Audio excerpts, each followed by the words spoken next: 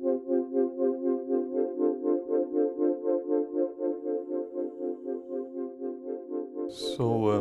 epigenetics and reprogramming is a very important issue. So historically, the nuclear transfer experiments half a century ago from John Gurdon really proved that during differentiation, during development of an organism, the nucleus doesn't change. It doesn't lose the potency to make a new animal. So that was a very fundamental discovery. It didn't really sink in how important that was until Dolly, the sheep, was generated in the mid-70s. And this combined, so that was a first cloned mammal, where researchers from Britain took a mammary gland cell, took the nucleus, inserted it into an enucleated egg, and generated a new sheep. So this caught the attention of the public, and combined with human embryonic stem cells, which were also discovered around this time, this gave rise to the concept of therapeutic cloning. Now, I got very interested in nuclear cloning because I was interested in epigenetics. Now, epigenetics is the change of gene expression, not by sequence alterations, but by modification of the chromatin and of the modifications of the DNA, for example, DNA methylation. So cloning, of course, is all about epigenetics. You take an adult cell and let's say a liver cell, which has all the genes active which you need for liver function, but not the genes which you need for embryonic development. They are silenced. They were used before this animal, when this animal developed. So what you have to do is, or what the egg does after the transfer of the nucleus into the egg, it reprograms the epigenetic state of the liver, which assures liver-specific gene expression, to a state which assures embryonic gene expression. So that's, I think, is a very interesting and fundamental issue. So we got immediately interested in using this technology to study epigenetics in development on a totally unbiased way. So we adapted this nuclear transfer technology and learned how this works. It's inefficient. Clones do develop, but in general they're all abnormal. Very few survive longer, and if they survive, they're in generally abnormal, like Dolly. Dolly had to be killed when she was 6 years old because she was abnormal. And that happens with most clones. So, but anyway, this was interesting mechanistically, but to put it into a therapeutic perspective, it allowed to generate customized cells for therapy. So what I mean with that, when you need, in transplantation medicine, when you need, let's say, a heart, you have to find a suitable donor, which is as close as possible to yourself immunologically, so the cells are not rejected, or the heart is not rejected when transplanted. But that's a difficulty. Often you don't find suitable donors. So, but when you take now a skin cell from the patient and do nuclear transfer and generate an embryonic stem cell from that, this of course will be absolutely identical to the patient. So therefore, if you would make heart cells out of this, they would not be rejected. Basically, you can make any cell type from these ES cells, they would not be rejected. They're the patient's own cells. So this is called therapeutic cloning. And we indeed showed that this works in principle in mice. So we took a mouse which was immune deficient. It didn't have any peripheral immune cells, no B and T cells, and did nuclear transfer, generated a nuclear transfer embryonic stem cell from those, corrected the gene defect, differentiated these cells to hematopoietic stem cells, put them back into the mouse, and that restored the immune system. So therapeutic cloning works in mammals. So that was interesting.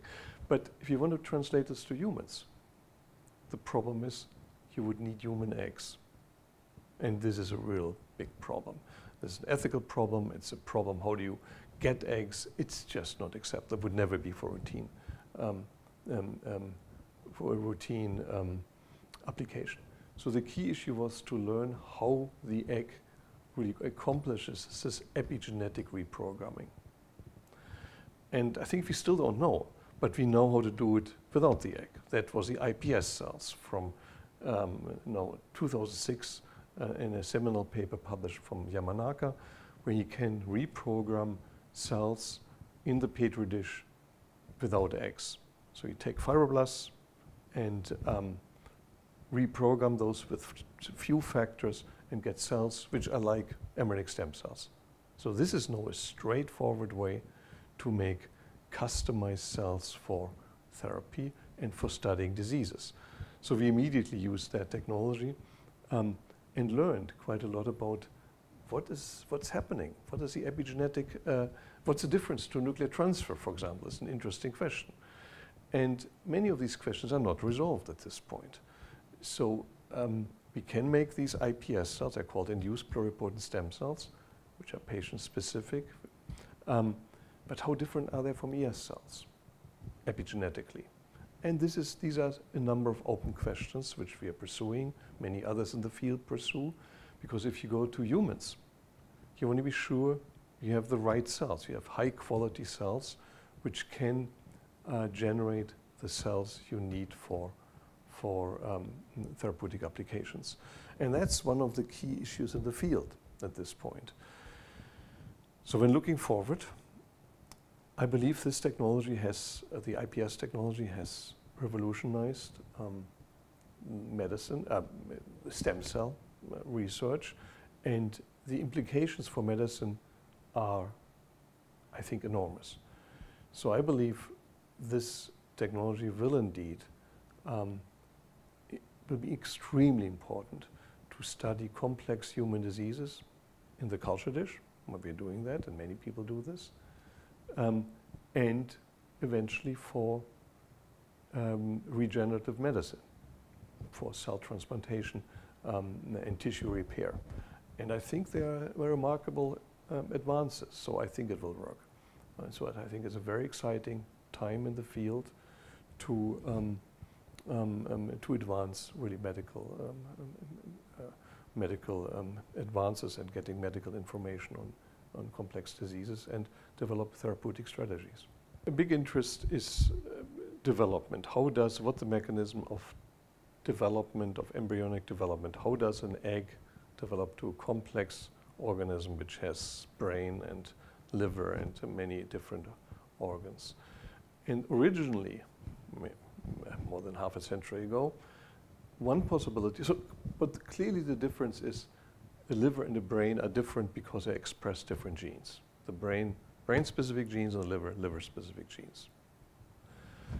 So why is that? And one hypothesis had been maybe in the brain the liver-specific genes are eliminated and the brain-specific genes are there, so they're expressed. And the liver, it's the other way around. The brain-specific genes are eliminated and the liver-specific genes remain. So is there genetic alterations during development? That was a key question. Now we know, no, it's not the case. The genes are all in all cells, but they're differentially expressed because they're epigenetically in different states. But this was not known in the 1950s or so. And then came the seminal cloning experiments, which really asked that question. If it was possible to use a somatic cell like a skin cell to make an animal, then there couldn't be any gene loss. Because if there was gene loss, you couldn't make, if you lost the liver-specific genes from the brain, you never could make from those cells an animal because there would be no liver, which was functional. So this was a key question. And the Gurdon experiments resolved that question.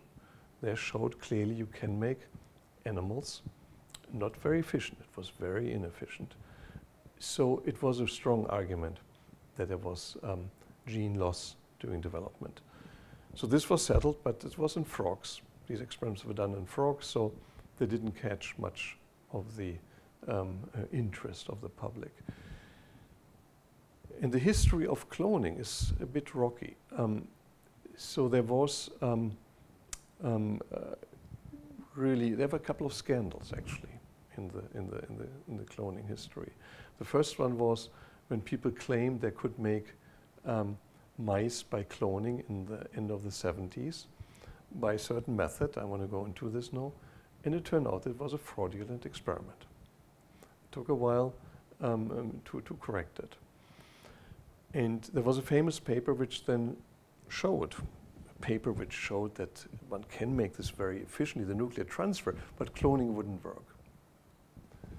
In this case, the experiment was done by taking the nucleus of a zygote out of the fertilized egg and replacing it with a somatic nucleus, and the embryo failed. So the conclusion was cloning in mammals doesn't work. But then still Dolly came, so it did work eventually. So what was the difference? Well, the difference was very striking. In the original experiments, the nucleus of the egg was removed of the fertilized egg, and then it was replaced with the somatic nucleus.